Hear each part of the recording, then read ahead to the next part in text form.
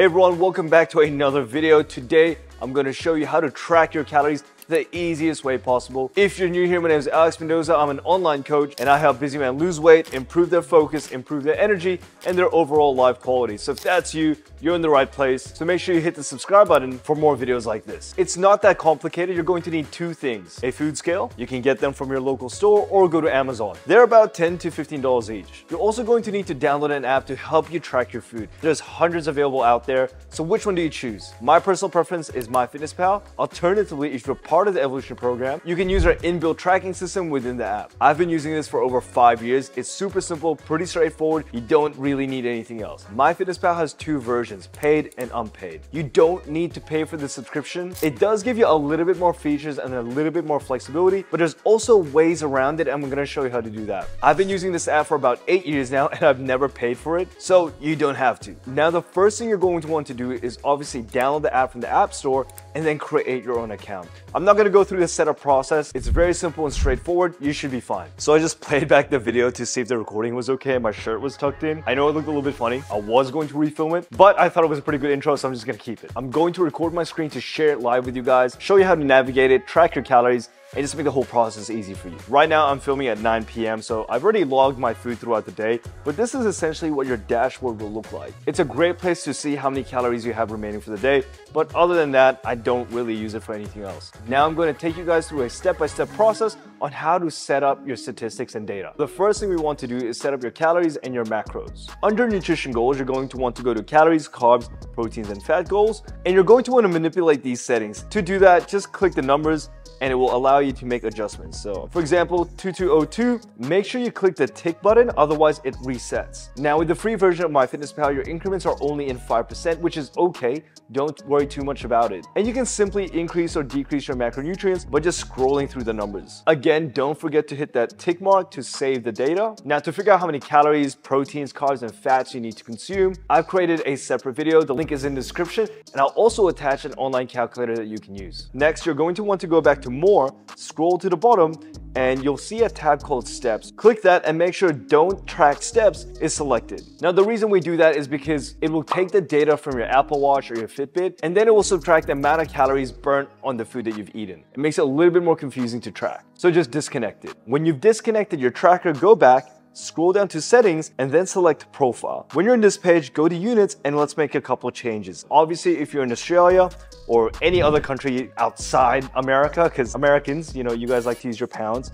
Australians like to use kilograms, and if you're in the UK, obviously use stones, so you can make those adjustments here. Personally, even though I'm in Australia, I prefer to tracking calories. The cool thing about America is that everywhere you go, all the calories are on the products. In Australia, it's all in kilojoules. Extremely annoying. I don't know who tracks in kilojoules here.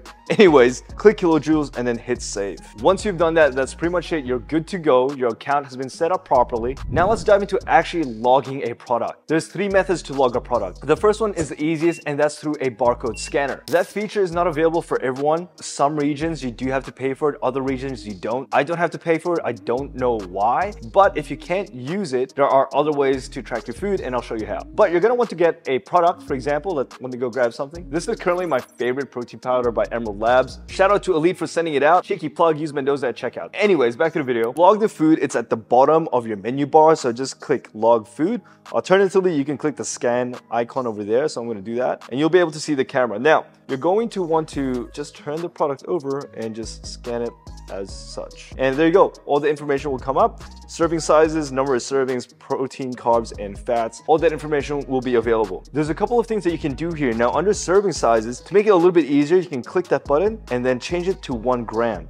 Now, let's say you weigh it out and it's about 40 grams. It's just an easier way to track it. That's how you make some changes to serving sizes. A lot of people get confused on how to do that as well, and I totally understand it can be a little bit overwhelming and confusing in the beginning. When you're done that, just click the tick button to save, and that will automatically log it in for you. Now, on the screen, you can also select add food, and there's a couple more methods here. You can scan a meal, but I think that's pretty much bullshit. I don't know what technology they use to scan an apple, so never really used use that, but you can search for a food. So when you are searching for food, you want to use a couple of key terms. You want to get brand name. For example, here we want Emerald Labs, and then you're going to want to look up the actual product name. So here we'll go protein cream vanilla fairy bread. It's a good flavor. Trust me, don't judge. Depending on the product, it might pop up showing exactly the name, but it will also show other similarities. So what you can do is you can cross-reference, see whether or not it's similar per serving. So we have protein vanilla by Emerald Labs, and I think it's per scoop around 154 calories. Let's go look for something a little bit closer. There you go, cream protein by Emerald Labs, and that seems to be pretty accurate. So we're just gonna want to add that. Another thing you can do is if you click scan a barcode and your barcode scanner isn't working, you can actually manually enter the barcodes. Cool, so I've typed it in, we're gonna click enter. Sometimes it works, sometimes it doesn't work. It pulls it up, click tick, and it will automatically add it to your database. And I know what you're thinking, this is a lot of work, it's annoying, it's tedious, I get it. But let me show you a couple ways to make that experience easier, quicker, and more efficient. Let's say you want to delete some of the products, click edit on the top left corner, select meal 1, and then click delete on the top right corner. That will completely wipe out all the products under that meal. Another thing you can do is you can see these 3 dots on the right hand side of add food. If you tap that and click turn on smart copy, what you can actually do is swipe to the right and it will automatically add all the foods you ate the day before. It makes life a little bit easier, it makes tracking a bit faster. And now another thing you can do is, let's say you want to copy the meals that you had the day before.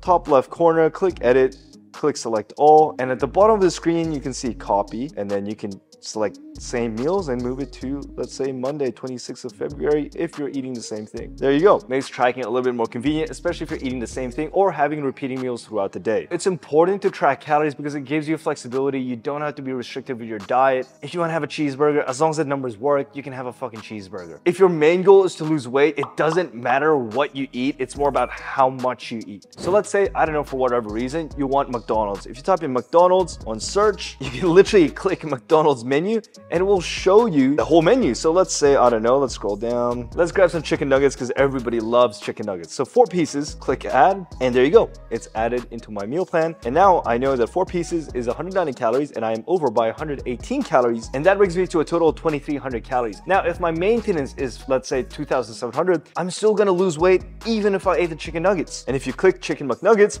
it will show you the carbs, fats, and protein. And that's how you can eat whatever the hell you want and still lose weight or make progress. Now, having said that, macronutrients plays a massive role in recovery, focus, performance, training, and overall mood. So you don't want to get too crazy. Do your very best to stay within your macros. Dieting does not have to be boring. Dieting does not have to be restrictive. Do this because it makes it more sustainable. You can go out, eat foods, try the cake. Now, not all products will be available on MyFitnessPal, but you can always look for something similar. Cool, now you log the food, but what the heck do you do with the information? What you're going to want to do is select more, go to nutrition, and this will show you the total macros you've consumed for the day. So right now we've eaten 185 grams of protein, 242 grams of carbs, and 36 grams of fat. Those are the 3 main macronutrients that you want to be looking at. Yes, micronutrients and vitamins matter as well, but not as much as macronutrients if your goal is to lose weight. If you have a bad day, meaning maybe you ate a little bit over your macros, that's okay. You're going to click day view and change it to week view. Now this is the numbers that really matter if you want to be a little bit more sustainable. So here you can see that my average intake for the last 7 days was 193 grams of protein,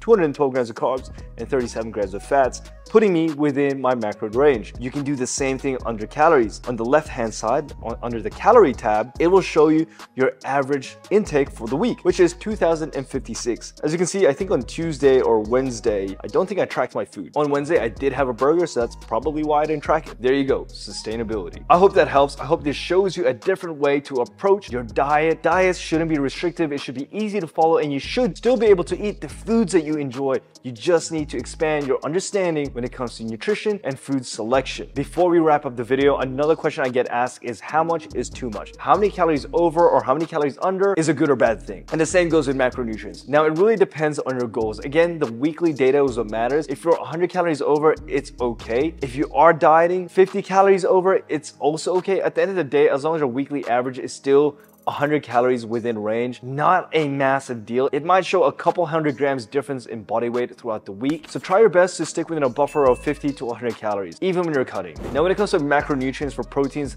I typically try not to go over 15 grams. For carbohydrates, same thing goes. try not to go over 10 to 15 grams. And when it comes to fats, keep that very minimal because 1 gram of fat is 9 calories, whereas carbs and protein, 1 gram is 4 calories. So it's a lot easier to waste your calories if you're consuming high fat sources, which can make it a bit difficult for you to stay on track because you might feel a little bit more hungry throughout the day. I hope this helps. If you do have any questions, please leave a comment below. If you want a deeper insight on how to lose weight and build muscle, just watch the video below. It will show you the methods that we use to get results just like this. And if you're new to the channel and you found this helpful, please hit that subscribe button, and I'll see you guys in the next video.